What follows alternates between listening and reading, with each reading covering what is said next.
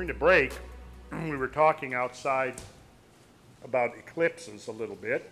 Brian was pointing out how he was amazed that a total solar eclipse, you can look at it and you'll see that the disk of the moon is exactly superimposed over the disk of the sun.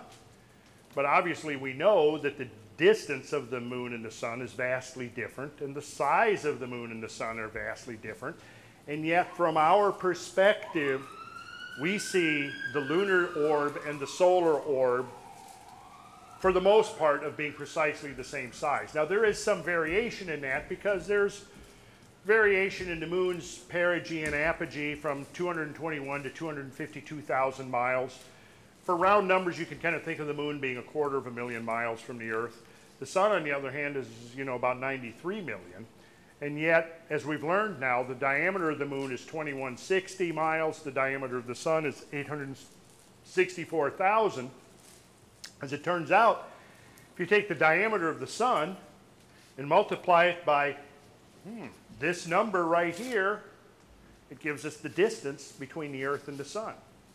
And if we take the diameter of the moon, which is 2160, multiply it by the same factor of 108, we discover that we now have the Earth-Moon distance.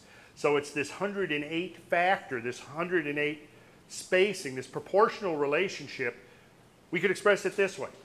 Solar distance to solar diameter equals lunar distance to lunar diameter, and the value of that proportion is the sacred number 108, as we see embodied right here in Apogee of Cambodia from the 12th century with its 108 towers.